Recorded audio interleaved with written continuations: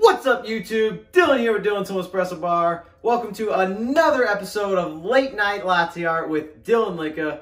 Today, we are going to be pulling our shots of espresso. We're going to do 2 single shots, and we are also going to compare the 2 different latte art jugs. Which one is better? Which one do I prefer?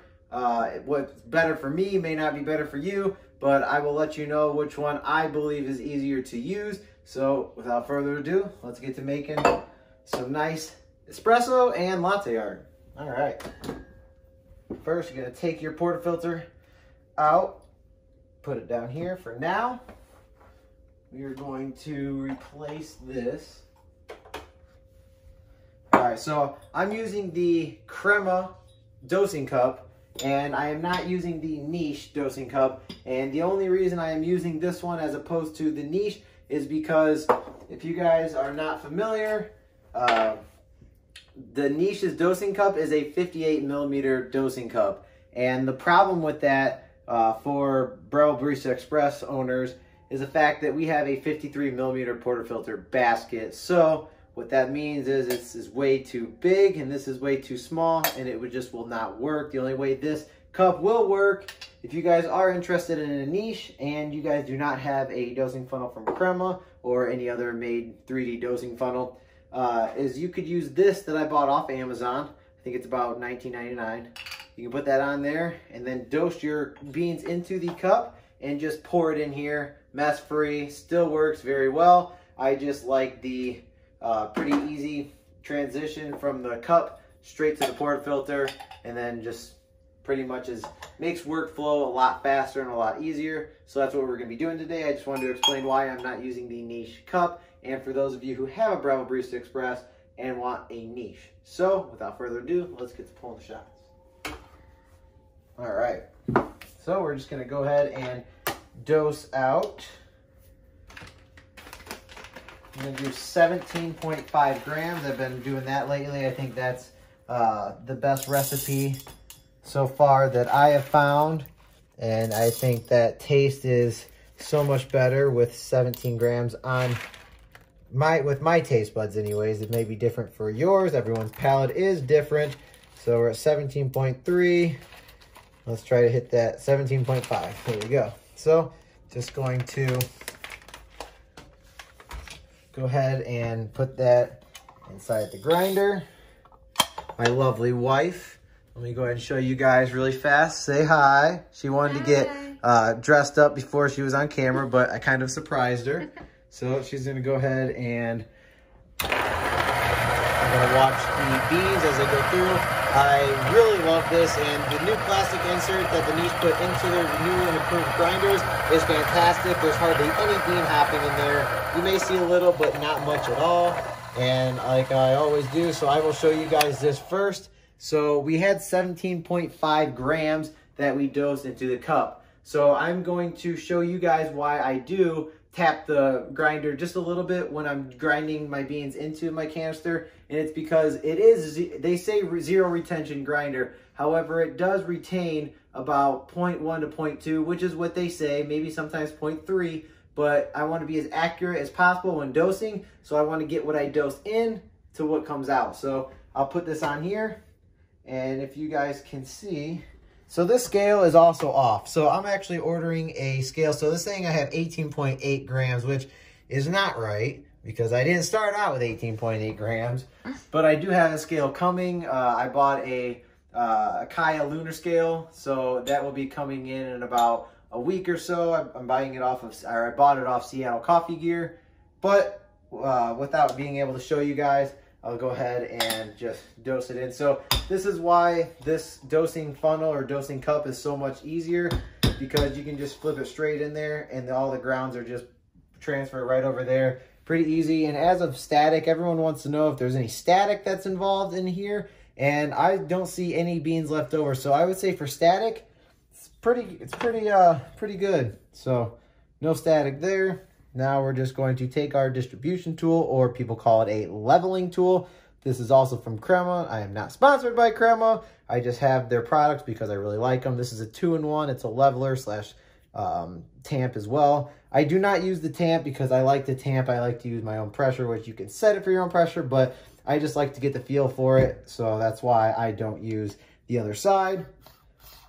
But this is extremely heavy, and that's what you want because it's pushing the beans down, or it's pushing the grind coffee down into the portafilter without actually having to tamp yet. Tamping is widely debated in the coffee world, saying that you need 30 pounds of pressure, 50 pounds of pressure. However, I have not found that to be true. I have put very little pressure, and I've also put a lot of pressure, and I still pull just the same amount of shot, or just as decent amount of shot as I would if I were to put 30 pounds of pressure. So with that being said, everything else up to, so getting all the grounds into the portafilter basket evenly and also distributing it is the most important part. Tamping pressure is not as important, but I still tamp it, and I put it as about 30 pounds. You don't have to actually measure it. Some people put it on a scale, but that's not necessary. Just do a little quarter turn and lift straight up. You don't have to sit here and polish it off because you could disturb the puck, and that's bad when pulling a shot of espresso. Number one thing that I'm going to preach on this channel is you want to make sure you flush your machine before you pull a shot. This is just so that you get the most accurate temperature when pulling your shot. It's going to pull for a better shot in the long run. You don't have to worry about this because the Breville Barista Express does a good job with temperature management.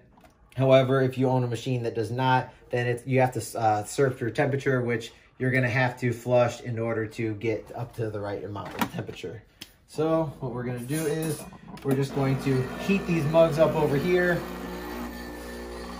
And you want to pull your shot of espresso to go into a warm cup because it's going to help for your espresso, and it's not going to shock the espresso as well. So we're just going to line this up in there, turn it on. And I like to have these kind of scales, I like to have them off, put the thing on, and then turn it on. So that way it actually goes and tears to zero. Sometimes with these scales, because they're cheaper, if you put it on there while it's on and then you press tear, it'll still start adding up weight when you just teared it, and it should not do that. So let's go ahead and pull our shot. Like I said, we were going to do a double shot, but it's going to go a single shot into each cup. And we're going to start this timer as soon as we see the first drop hit. Some people also do it during the pre-infusion. So right now, as you can see, the shot looks absolutely beautiful. It's coming down real slow, which is what we want. No air pockets in there, so the beans aren't too fresh. Yes, that is a thing. And we are looking pretty good. So right now we're looking for 38 grams. All right, so we hit 40 grams. You guys, it's hard for you guys to see that, but we hit 41 grams in 31 seconds, which what we are aiming for, that was perfect. So normally I like to do a 1 to 2. So if you do 18 grams in, you get 36 grams out. You yield 36 grams. However, I encourage you guys to look at your whole bean coffee because this roaster recommends that for every 18 grams that you dose in, that you yield 45. So it's not a quite 1 to 2 ratio. So this is just for follow suggestion ratios to enjoy the best coffee or the best taste of our coffee. So also, I encourage you guys, like I said, to read that and to also read the notes that you are trying to hit. So when you're dialing in your espresso, you can taste the notes. This one has dark chocolate, cherry, and brown sugar. Can I taste that? No. But I'm also not an expert in espresso trier-outer person either, if I even said that right. But, you know, if you can taste it, you're one step ahead of me because it just tastes like espresso. I'm not a huge fan of espresso, but I love milk-based beverages, and I love adding it to all different kinds of drinks. Like earlier when we added it to hot cocoa, which was delicious. Make sure you go out and check that video. It was delicious. Definitely try it again. My wife absolutely loved it. She hasn't even actually tried it yet, but I'm just saying that anyways. I'm sure she's going to love it. So without further ado, let's go ahead and get our milk ready, steamed up. Actually, let's go ahead and put it into this pitcher. So I don't really steam milk in this pitcher, but you know, let's just give it a try.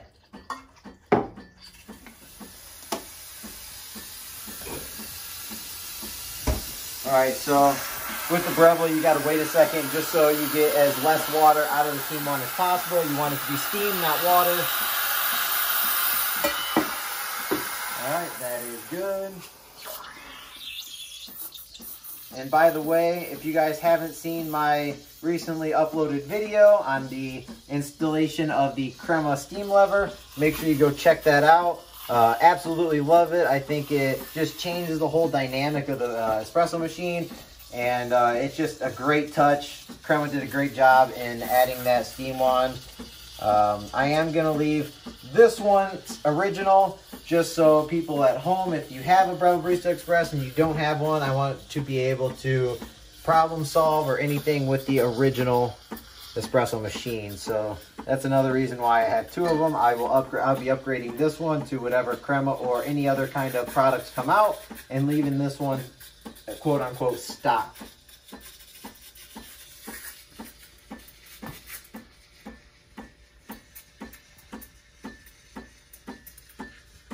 All right, this pitcher is a little bit more difficult to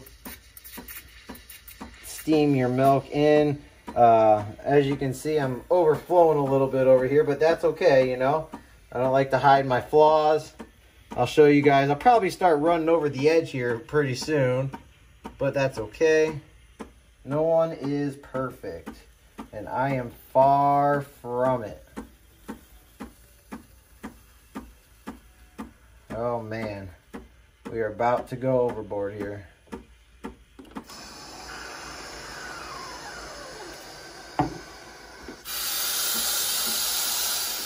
All right, what I am about to do, I do not recommend. So do not do this at home if you want to try pouring good latte art.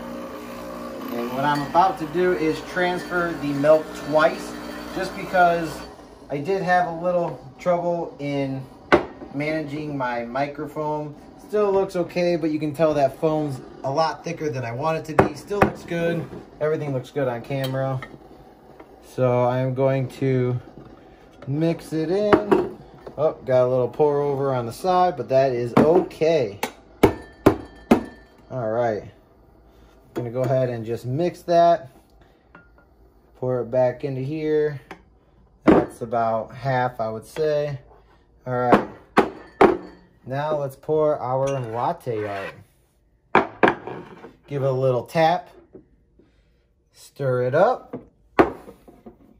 And let's start pouring.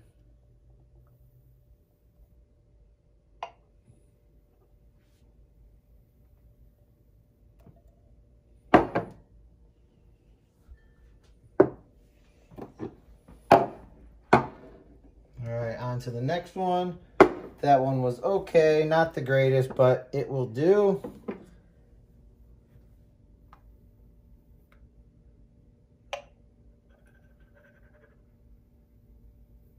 Oh man, that is okay. We will just cover that up, act like that didn't happen. All right, so I would say for the little 8-ounce cups like this, these are also not neutral cups. If you guys haven't already and you guys are interested in coffee and you own a Breville Barista Express currently, definitely go out and check Hoon's webpage. His YouTube is absolutely great. His content is awesome. He is just definitely an inspirational person. If you guys want to see content and you want to look at a lot of videos, he has a lot uploaded. His knowledge is extremely high, so definitely go give him a check. And I will go ahead and try these out. Pretty good. Yeah, so for usability for 8-ounce cups, I would definitely go with a more wide pitcher spout. That's just my preference. But when you are going into like the 12 and 20-ounce cups like this, I would definitely go with a bigger jug and also with a narrower spout. Just my opinion, just what I am figuring out as I do more latte art for you guys, because I want to improve my skills. And yeah, that's about it. So if you want to watch further content and you want to request any kind of videos, go ahead and leave it in the comments below, and I will make sure to make that video for you guys at home, because I am here for you. This is a family channel. I want to make this a family. I love each and every one of you. If you guys can hit that like and subscribe button down below, hit that bell for post notifications so you never miss one of my videos again, I truly appreciate it. And as always, my name is Dylan Licka with Dylan's Home Espresso Bar. This is Late Night Latte Art with Dylan Licka, and I will see you guys in my next video. Peace.